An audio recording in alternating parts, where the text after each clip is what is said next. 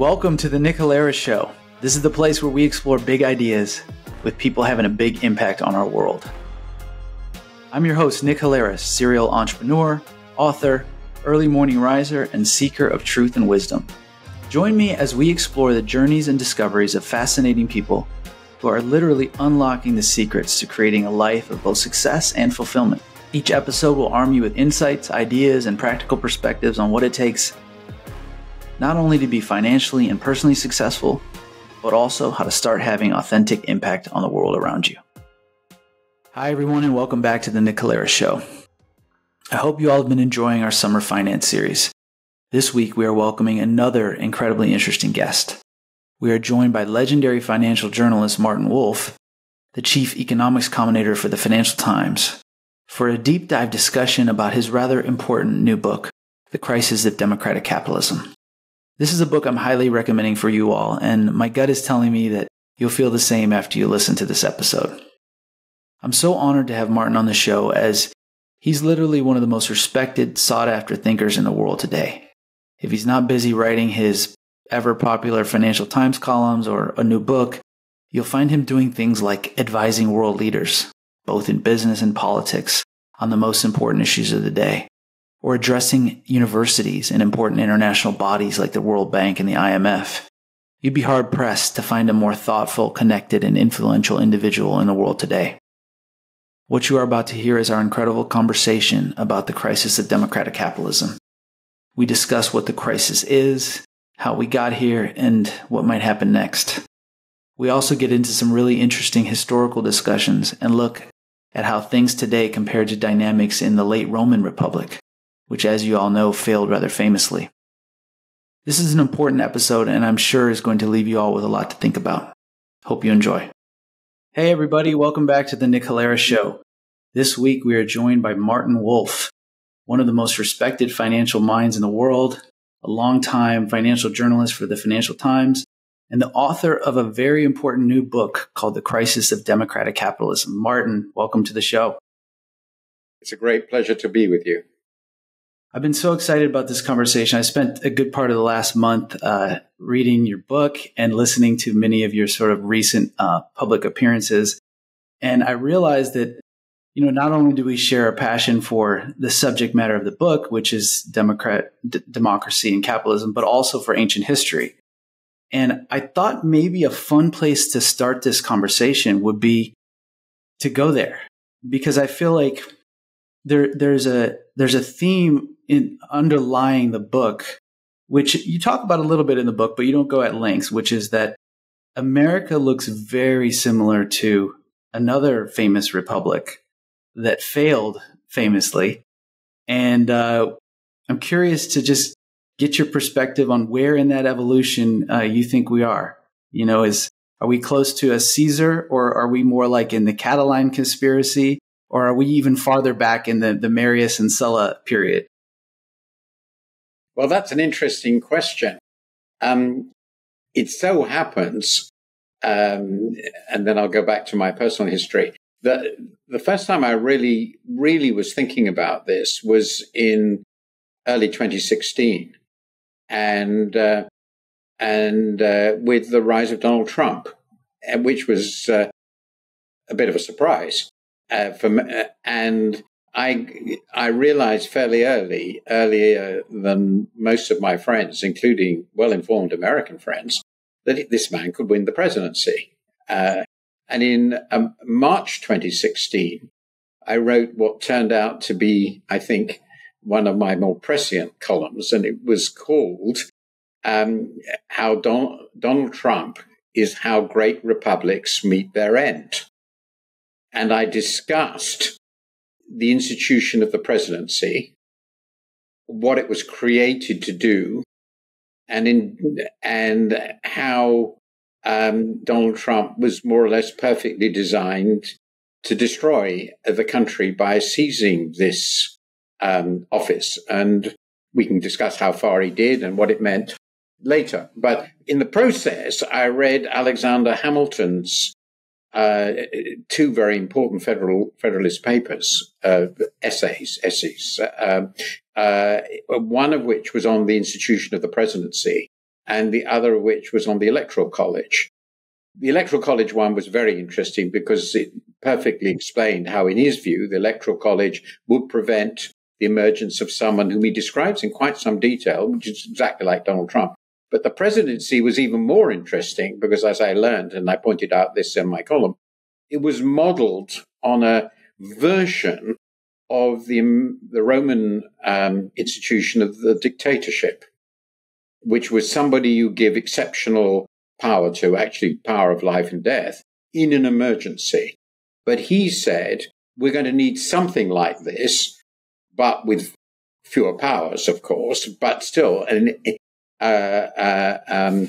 energetic executive. I don't know whether that's the phrase, but that's what I remember. Permanently. And that's what the presidency will provide us with. That's why we want the president as an active executive. And I thought it was very interesting that he went back to this Roman institution. Now, that then led to this column. And the big idea here was this. I studied the ancient languages at school and university. I read classics, and which is basically Latin and ancient Greek. So I read a lot of this stuff, and I did quite a bit of ancient history. And of course, as was also true for the founding fathers of America, who were extremely well informed and well educated in ancient history, they debated around the lessons of what had happened to the Roman Republic and its collapse. And the Roman Republic was clearly the most successful Republican exercise in world history prior to the American one. And the American founding fathers were very well informed about its history and collapse. Of course, the Romans created a different set of institutional constraints, which I don't want to go into now, to make their republic safe. Hey, everybody, we had a little technical glitch, but we're back and we're going to resume the conversation. Martin was just telling us about the relationship between what's happening in America today and some historical antecedents in Rome and Athens. So, Martin, please continue. So the Roman Republic ultimately collapsed because of the disappearance of the Roman peasantry, if you like, the Roman middle class, and the arrival of competing plutocrats, who were, in fact, also generals. Now, there's another element to this, and then there's a really interesting sort of lesson. The other element of this is the rise of the demagogues. There were, of course, very significant demagogues, too, in the Roman story. It was part of the sort of civil war environment of the last century before the death of the Republic. But there's also very much this example in the Athenian democracy of the 5th century BC, and Plato in particular in the Republic, the first great work of political philosophy, discussed at length how the demagogue arrives with the argument that you need me to protect you from all these evil forces around you. I am the protector. And if you give me essentially unlimited trust and unlimited power, I will look after you, ordinary people, against your enemies. And again, points out that's a sort of pretty standard demagogic trope. And that was, again, of course, repeated as part of the struggle in the Roman, in the collapse of the Roman Republic. What was the thing that I think was particularly striking about the story of the Republic, and which I pointed out in this column, is that when Octavian called himself Augustus and became the first emperor of Rome, all the institutions of the Republic were formally preserved. There was still the Senate. There was still consuls. But the powers of the consul were given to him. They had, as it were, the appearance of a republic without the reality. What emerged instead was the military dictatorship we call the empire. And this is very important for what's been happening to democracy across much of the world. You can preserve all the formal institutions You can still have elections. You can still have parliaments. You can still have a judiciary. You can have laws. But without effective independence in their operation, they can be robbed of all meaning. And I think that's the great lesson which we can take from the Republic.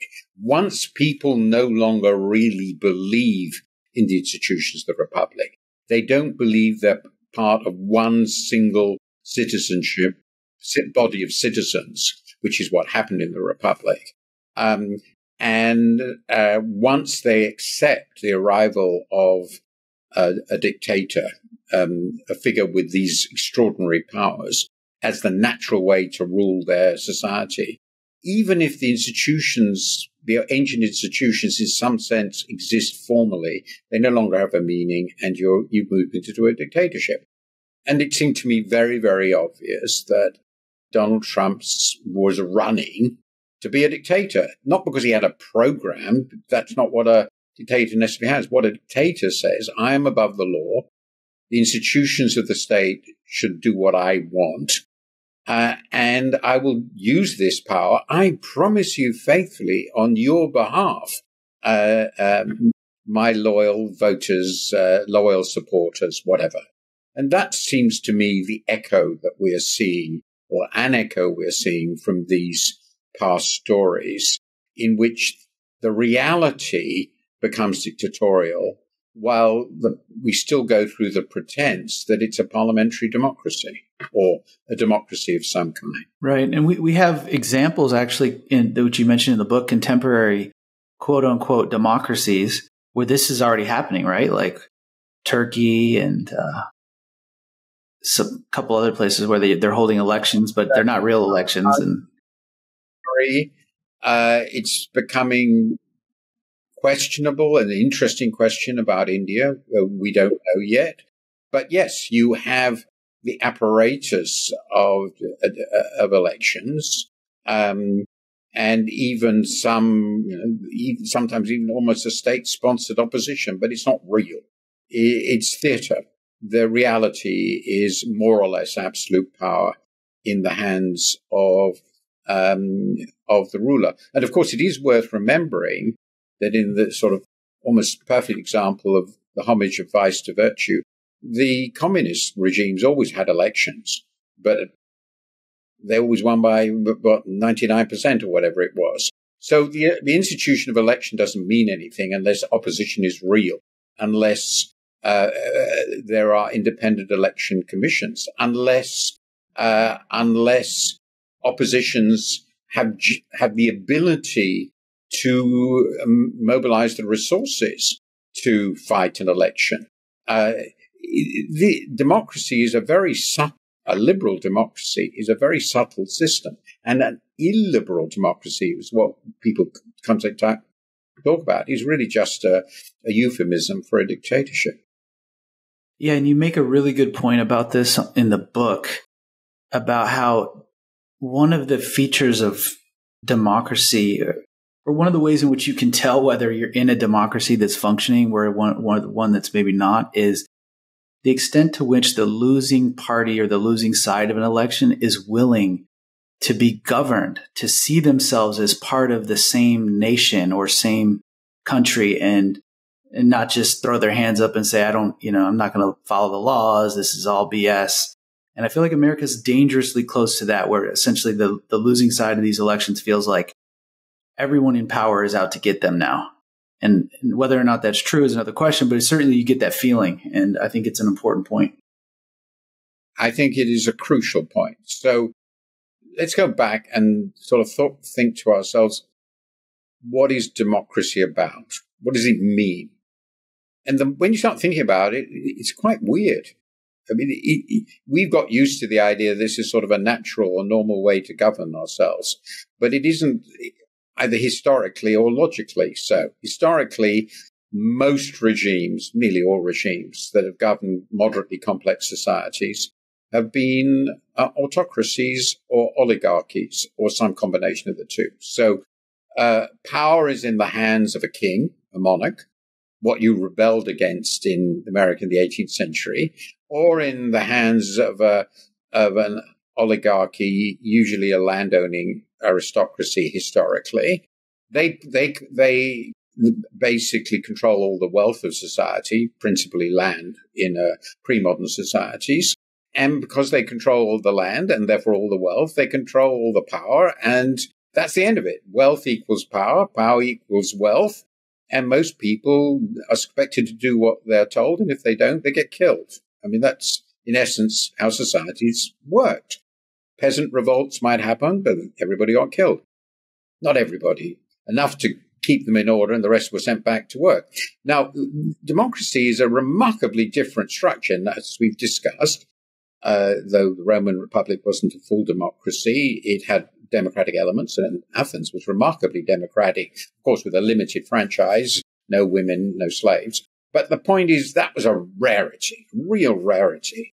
Now, we created, we in the West, over the last 250 years or so, something quite different. And a very big part of the book is discussing why and how that happened. We can perhaps get to that. But the key point is operating within an already established framework, particularly in England, which then, of course, got into other countries like the US. We had the idea of representatives being elected and sent to Parliament. So, if you like, the framework for a representative democracy. And over time, an increasing proportion of the population demanded a vote. And so voting became universal. We got universal suffrage in most Western societies about 100 years ago or so. And in this structure, what we were saying is, first, that wealth and power are not the same thing. You can be powerful by virtue of winning elections. And if you won elections, you own power. And within the Constitution, there were always constitutions, as there was very much in Rome, you were entitled to do what you thought was right. And so you got lots of people who were not in the least wealthy in power. I mean, take an American case, one of the most extraordinary examples is Abraham Lincoln, who came from nothing, as it were. He had no wealth. He was I think a prairie lawyer. I mean, he was a lawyer anyway, and he won elections and he became president. And he held enough power to fight the Civil War and win it. So that's pretty remarkable, isn't it? That's a different way of allocating power. Wealth and power are not the same thing. And the other thing that is extraordinary about this system that emerged is, as you say, you vote for who leads the country, who has political power. And as a result of the votes, which in a universal suffrage election, everybody has an equal vote. So rich and poor all have one vote. And we'll talk about the exceptions to this. And you accept that whoever wins is legitimate. And when he or she is in power, they have to accept your legitimacy, your right to campaign against them, but while they're there, they're legitimate. And for that to happen, you have to have in some sense, an overriding loyalty to the political community as a whole, which is greater than your loyalty to your own side. I think I've described democracy as a civilized civil war. What makes it civilized is the willingness to accept that you've lost and that the other side are legitimate rulers while during their term of office.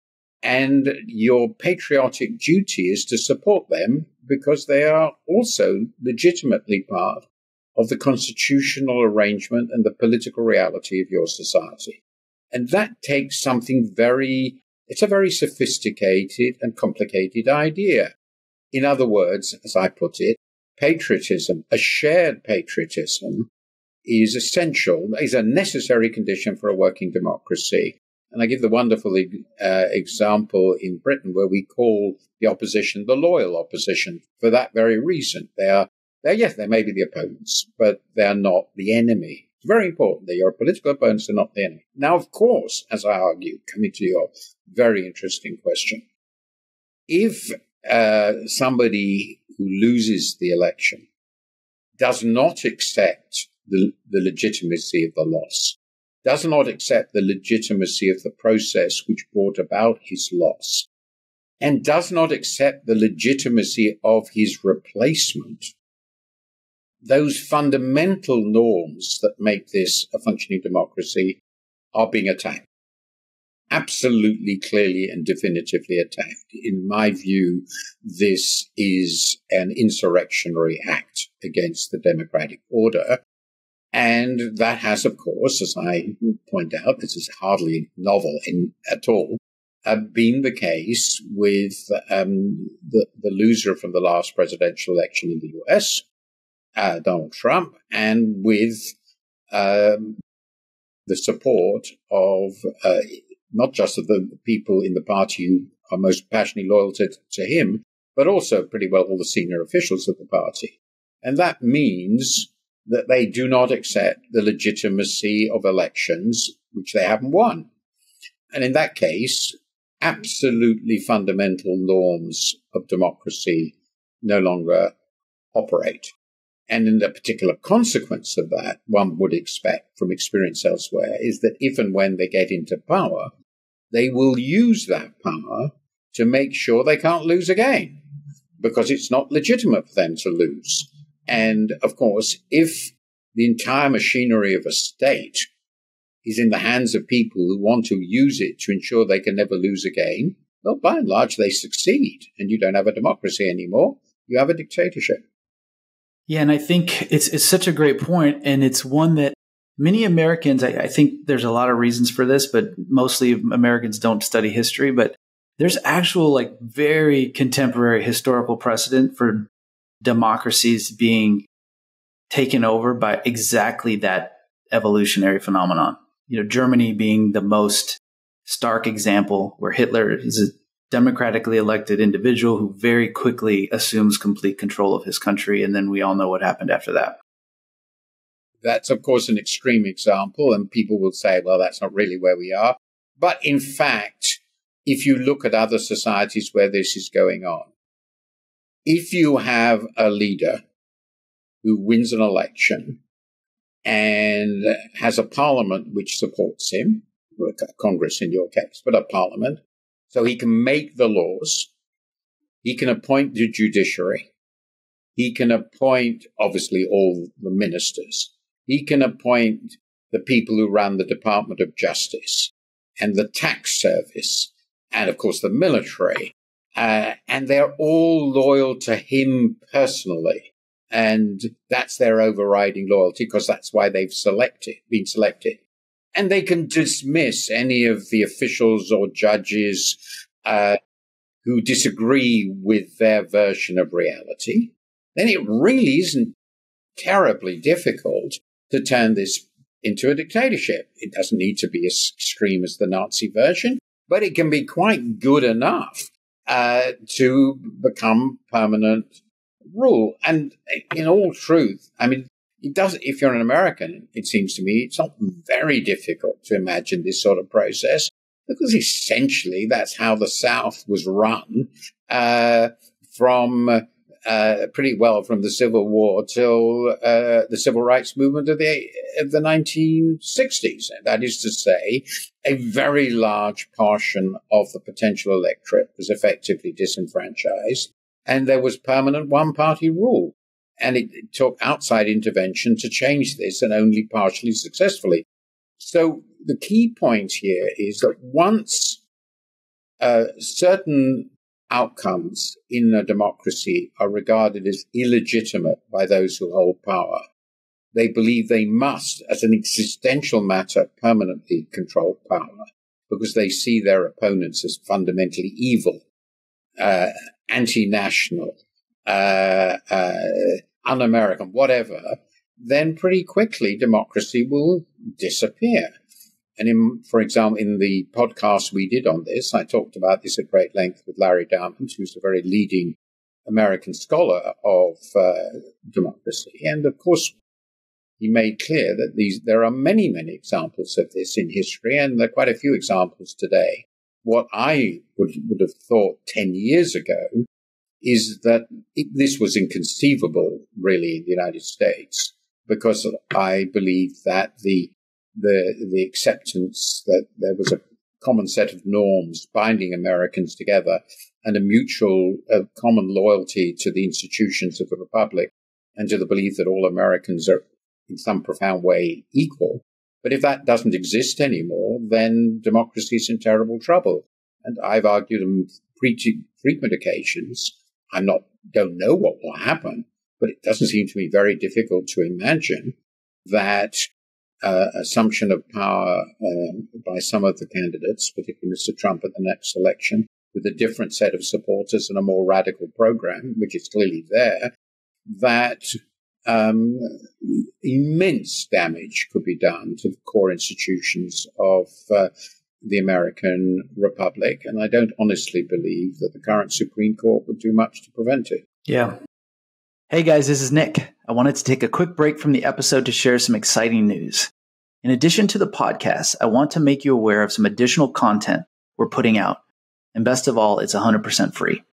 Our Profit Plus newsletter consists of weekly insights about what it takes to find meaning in the pursuit of modern success.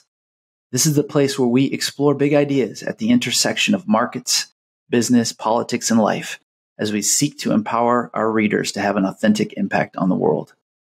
If you're serious about finding fulfillment amid success, then definitely check out these additional insights. Just go to subscribe.nickhalaris.com. Again, that's subscribe.nickhalaris.com. Now let's get back to the episode. This whole line of thinking is fascinating to me. Like, just getting back to the Roman example, this phenomenon appeared to be happening in Rome for a while, and it's the comparison between America and Rome is really interesting because they won essentially a huge world war. They fought 2 world wars. They won the second one decisively and became absolute master of the world for their region. They became fantastically wealthy. And then all of a sudden, wealth inequality spiraled out of control and demagogues started to appear on the scene. And it was only until somebody who was charismatic enough and capable enough to inspire the confidence of members of the military, essentially, that you get a Caesar. And so like what we saw, in my view, with Trump is sort of like the early runs in Rome, where these people just weren't that competent and they weren't that charismatic and they couldn't inspire their own people to turn against another set of their own people. But it wouldn't take much. You just need somebody really charismatic and competent who's actually offering a new vision of prosperity that people believe in. And these kind of things could happen. It wouldn't take much more than that. I think the story is a bit more complicated than they had to wait for somebody sufficiently charismatic. I think they had to wait for somebody sufficiently ruthless. It seems to me pretty clear that Sulla, an earlier version, he actually just abdicated. It took them a while, which may be very relevant to the American experience, I hope so, before somebody had the nerve to actually do this. Most of the people who were fighting these wars were Romans, aristocrats and plebeians. That was very much the division in politics, to the extent there was an ideological split, and there was one. But they shared the belief in the fundamental premises of the Roman Republic and the Roman experience. So they were with this intense hostility in Rome to the idea of another king. This is what they were associated with, because the Roman Republic was created very much like the American Republic to get rid of monarchy. And it was seen as, becoming a king was just really not acceptable, which is, by the way, in the end, they never called themselves kings. They didn't use the word rex.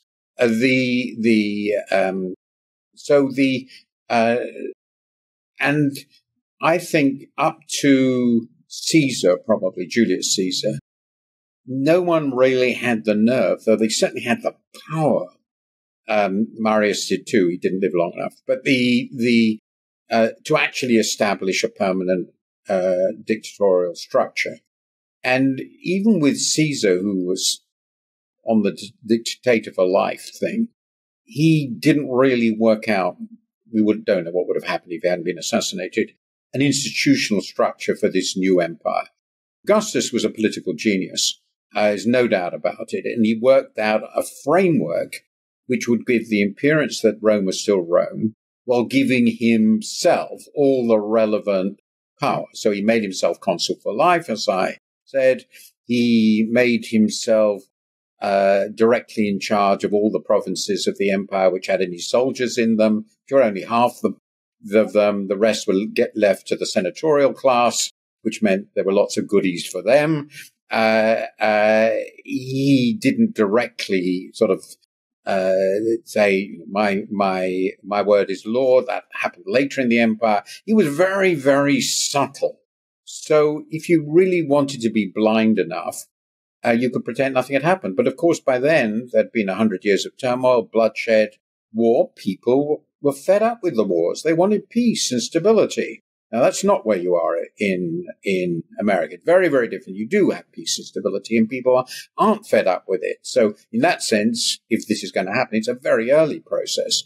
I don't think anyway, your billionaires are not generals, and your generals, with the exception possibly of MacArthur, famous case, have never shown the slightest desire to seize power. So you've got a very different structure. I really think it's very important to be aware of the great differences. But it doesn't have to go that way. You could still imagine somebody becoming president, which is an office that didn't exist in Rome and would give them immense power. The presidency, if it's really exploited ruthlessly, can be used to extraordinary effect, particularly in wartime or something that can be called an emergency. And you can do what these more recent cases have done, we've discussed, namely hollow out all the independent institutions, make the people who are in charge of them essentially your own servants, expect personal loyalty. And it would probably take 2 or 3 terms consecutively, so you need some continuity, but you could establish a pretty effective form of modern dictatorship without actually going through the civil war process that the Romans did. The key point, I think, is the one you touched upon. Once people who are in power believe they must not lose power because the other side are basically traitors, essentially worthless people with ideas which will subvert everything that is decent and good, then you've got politics of civil war, and it's really hard to sustain the basic comity among the citizens which supports democracy. So it wouldn't be exactly the same. This is a key point. Of course it couldn't. Rome was a very different society with very different institutions, and it took a very long time. But once the solid peasant class was turned into impoverished soldiers, which is really what happened, and they lived and depended on their patronage by these generals, then the Roman Republic, I think, was essentially doomed. And this will be very different now, of course it would, but these Republican experiments, as the founding fathers of America were very aware, these are fragile creations. They demand extraordinary restraint, self-restraint among the powerful and wealthy. And if they don't feel that loyalty, they don't feel that commitment, and if the people who are, as it were, the active agents in political organizations don't feel that commitment, then democracy is extremely difficult to sustain. And what seems to me to be happening when I look at the recent years, which you've been talking about, is that has been happening in the US. And the very fact, to me, was so symbolic that Donald Trump did not attend the inauguration of Joe Biden, which is about as strong a statement as you can make, is symbolically of the highest order. And yet he is still the most likely presidential candidate for the Republican Party in the next election. I don't think anybody, unless they're completely blind, can look at this and think, well, actually, our republic is safe. Yeah. Let's take a quick break to hear from our sponsor. This episode of the Nick Halaris Show is brought to you by Metros Capital. If you're an investor looking for direct access to real estate investments, then we'd love to talk with you. Investment opportunities at Metros Capital balance financial returns and community impact. To learn more, contact us at metros.nickhalaris.com. Again, that's metros.nickhalaris.com. Now let's get back to the episode. I could talk about Rome all day with you, but there's at least two other super important points in your book that I want to get out before we run out of time. So feel like this is a good time to turn to one of those, which is in the book, you describe how there's this sort of symbiotic relationship between the rise of liberal capitalism and universal suffrage, and make a very well articulated and documented argument to suggest that the challenge that we've just been talking about that is manifested politically is a consequence of what you coin or what you call rentier capitalism. And so that if there's two sides of the deal, which is freedom and prosperity or capitalist freedom, however you want to characterize it, one side of it is failing really poorly in creating conditions of wealth inequality, income inequality, and all these sort of plutocratic consequences. And that is the true source of all this political stuff that you and I just spent, half an hour talking about. So let's talk about that for a little bit. Yes, I think there are many different views on this, and I think it's a bit more complicated than that. But I let me go to that part.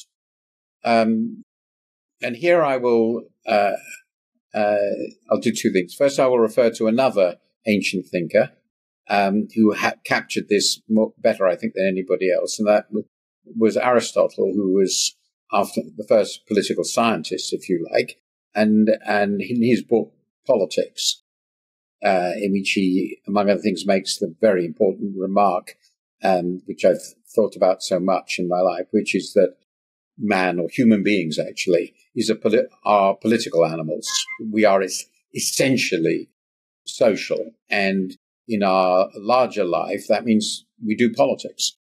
And the question is what sort of politics we do. And he studied that, looking at the Greek examples of the 4th century BC with brilliance. And he makes the point that a stable democratic constitution requires an independent, self-confident middle class. And the reason I think for that, one way of thinking about that, is they know that individually they're not powerful enough to protect themselves. So they need the protection of independent institutions of law, of the state. And they need to defend those, and they need to make them work. And in addition, that makes them, as it were, concerned about acting together collectively in the political sphere. But they are independent enough at the same time to feel that they don't have to rely on some charismatic figure, some great aristocrat to protect them. They can, once they act together, they can do it themselves. So the middle class, as he calls them, the middle people, are essential. Now, I argue that the great thing that capitalism did, with immense struggles and hard work, and it was not natural, is create an economy which generated, partly naturally and partly because of the forces it unleashed in society, a thriving and powerful middle class. And that middle class was the backbone of the democratic states that emerged in the course of the 20th century, and which, of course, the US was a profound example. And what has happened since that period, over the last 40, 50 years, is the hollowing out of the middle class, a very prosperous upper middle class, a immensely wealthy plutocracy, and compression of the movement of quite a large number of people who thought of themselves as stable and prosperous middle class people towards the bottom, which terrified them because they felt economically insecure and also socially and culturally insecure. And I think the profound changes in our cultural values have also affected these people. And this hollowing out of the middle was generated this is a long analysis in my book, by both economic forces and the political forces those economic forces unleashed, in particular, the increasing capture of the political process by plutocrats.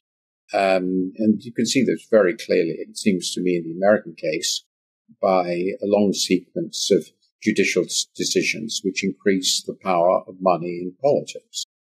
And this created some quite interesting new coalitions.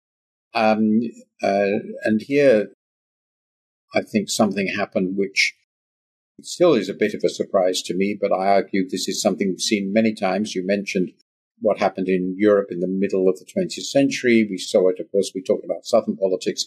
Essentially, an alliance emerges between parts of the plutocracy, like in the Southern case, the plantocracy, demagogic politicians, and the angry, downwardly mobile, or fearing downwardly mobile middle, who particularly resent the people below them, who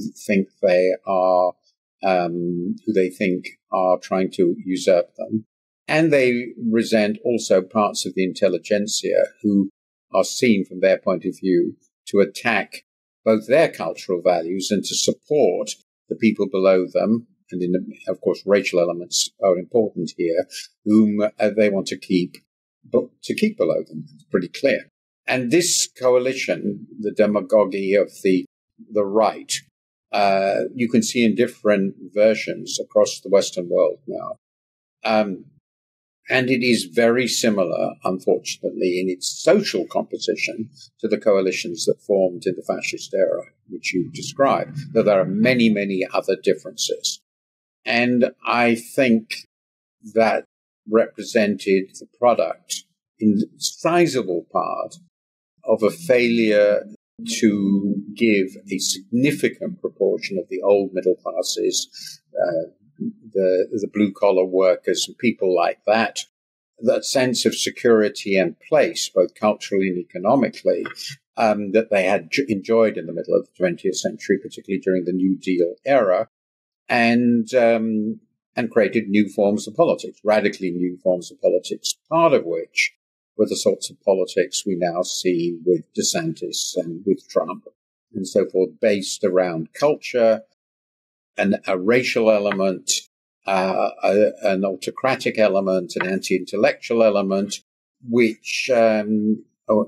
which economics plays, I think, a very significant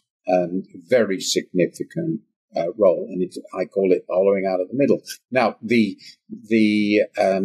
raunchy capitalism element is significant because what is important is that while there has been very substantial technical progress and obviously very substantial change, the overall performance of economies hasn't been that good.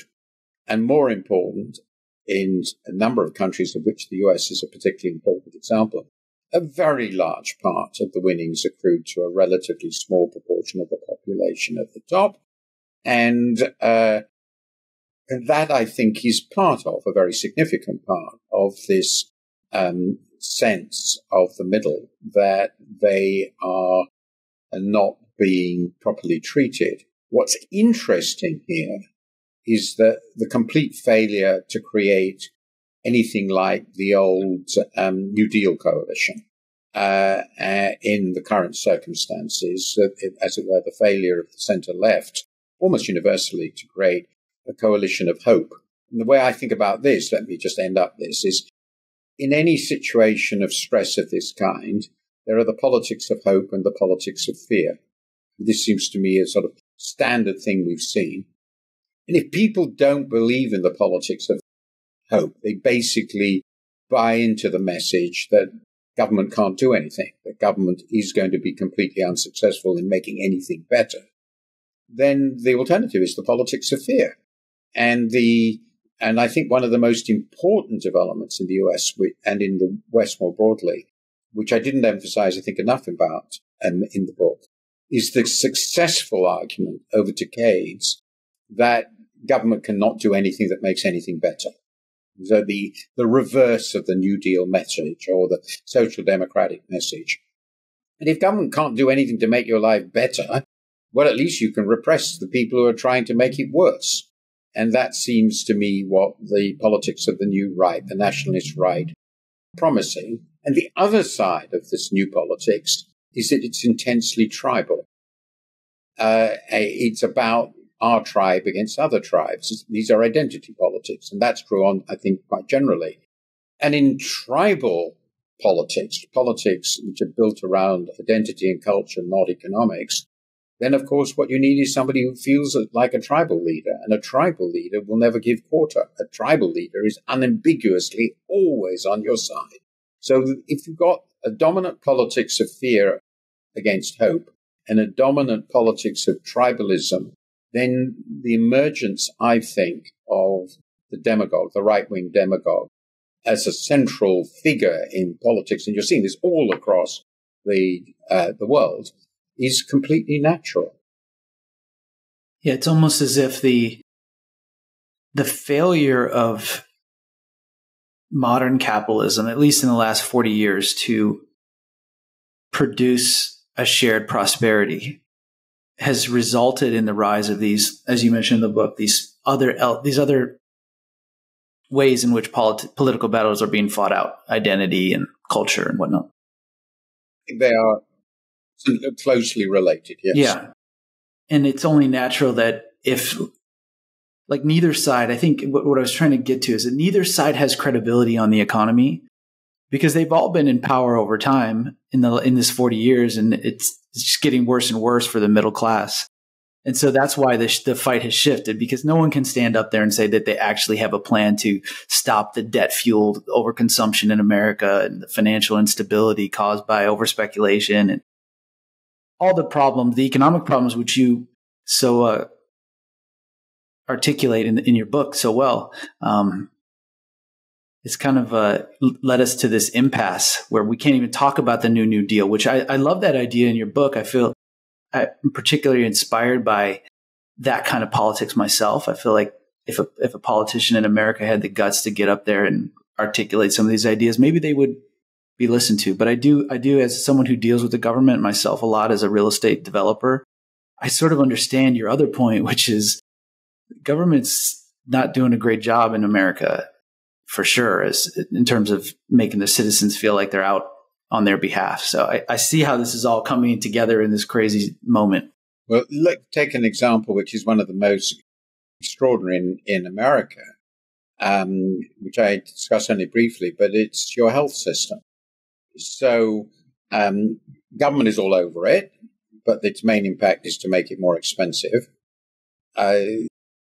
It's perfectly obvious if you look at it. There are simply staggering rents being extracted from the health system in drug prices, in hospital charges, in the profits of entities. And given the results of your health system, which are among the poorest in the world in terms of life expectancies, for instance, and other morbidities, it's quite easy to argue, since the health system costs about 18 or 19% of GDP, which is a lot. It's the biggest industry in America. And if you compare it with other countries, probably something like 7 percentage points of GDP, which is a staggering number, are being extracted as rents by participants in this system. And it's probably, that's what's that? That's $1.7 trillion, something like that. I don't. This is off the back of my head. I think, and similar things are clearly going on in the financial sector, perhaps not on the same scale. Then there's the problems, as I point out, of failure to ensure that wealthy people pay taxes for a whole host of reasons. Yeah, the system has been rigged, and if you're a good capitalist and believe in Adam Smith, he would say that's exactly what you have to avoid. And he believed that it has to be competition. So that's one of my big themes. It's not a capitalism that works in the way we think capitalism ought to work. And the examples I've given are just a few of them, but they are very big. And that's true, even though, which is also very true, there are some immense strengths in innovation in the US and remarkable progress occurring at the same time. But it's pretty clear a large proportion of the population does not feel that this is really benefiting them as they hoped and wished, and their children's prospects are quite possibly worse than theirs. Yep. I think that sums up exactly the sentiment here in America. I'm a father myself. My kids are privileged just because of our, circumstances in life. We've been fortunate, but I know from talking to people across the country that the fundamental issue here is that America is based on this idea of the American dream. And it changes over times and whatnot, but ultimately the idea of the American dream is not that complicated. It's what you just said, which is, do the kids have a better chance than the parents had? And if the answer is yes, then the American dream is alive. And if the answer is no, then you get to a moment like we live in today where there's a huge chunk of this country who don't believe the American dream has anything to do with them. And it's a consequence of ultimately a bunch of failed economic policies and that have manifested in political ways over time, like housing, for example. America is supposed to be about housing, but the housing market is broken, completely unaffordable. Everywhere is starting to feel like London and Hong Kong and all these other places. You can't, and America is skewing on these lines of, do you own a home or not? If you own a home, you love America because you're in the haves and have-not. If you don't own a home, you hate it. That which is kind of crazy. Well, another example, which I actually discovered today, is the staggering inflation in the cost of going to university. And so many people must feel sending their kids to a top-class university, which remains one of the entry points into successful life. Education is more and more important, really. It's just unaffordable. And then that gets you into the issue of student debt, and which I also write about. So America has great strengths, but I think it is very difficult for the middle classes to feel that's really terribly relevant to them. So they give up, or they get involved in politics, and they, as I said, if you don't have hope, you go for fear and anger, and that is a mobilizing force that one can never underestimate. And I think that is a large part of what's happening. Now, I actually think that this is the view from across the Atlantic, so maybe irrelevant, that sort of Biden gets this and would like to do something, but it's very, very hard to do it in the relatively limited time with the means he has at his disposal. It's like turning around a supertanker. And I think it is important, as you indicate, that the parties, that the center left, if you like, broadly, the Democrats, don't seem as relevant to the plight of ordinary people as they did in the 30s and 40s. And that's also a big issue. So it may be too late to make the necessary changes to convince people that something different can emerge. And the final point I would make, it is genuinely difficult because, as I pointed out in my book, there are economic changes that have happened that really make a widely shared prosperity more difficult. And the most important of these are, one, the emerging developing world is emerging and developing, and that changes competition. We don't have a monopoly of know-how that we had half a century ago. And the second thing is basically all the underlying technological developments of our society are in the direction of favoring highly skilled and particularly highly educated people.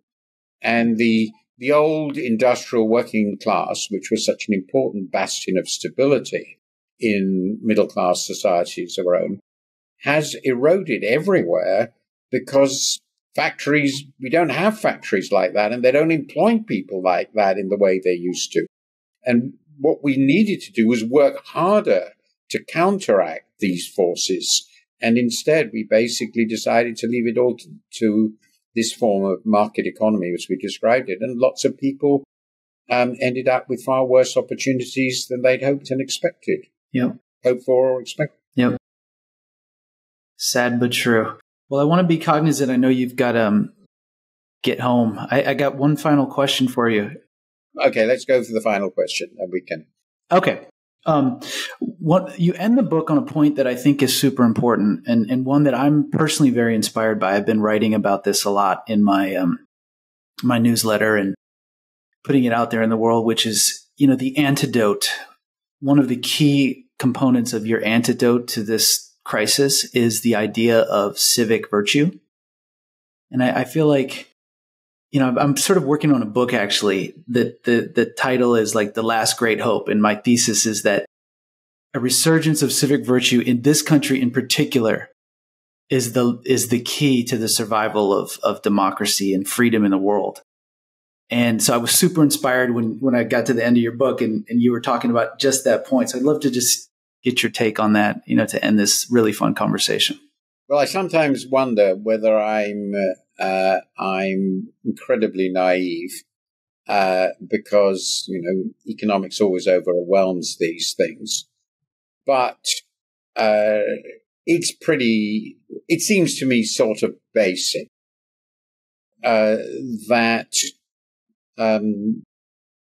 if you're going to run a society which is based on the intrinsically egalitarian principles of democracy, we're all citizens together.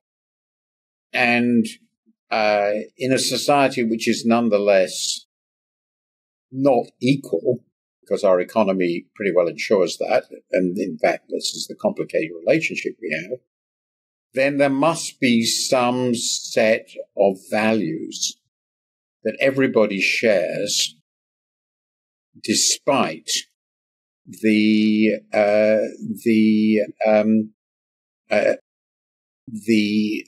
inequalities and differences in their position and status in society. And I think the core of that has to be responsibility to and for one another. That is to say, we are all citizens in this political community. It is a community because we accept certain constraints and restraints on our activities in the interest of preserving this republic, the republican institutions. And that means that if we are in positions of power and influence, we have an obligation to be concerned in what we do in politics and in society about the position and the opportunities of others.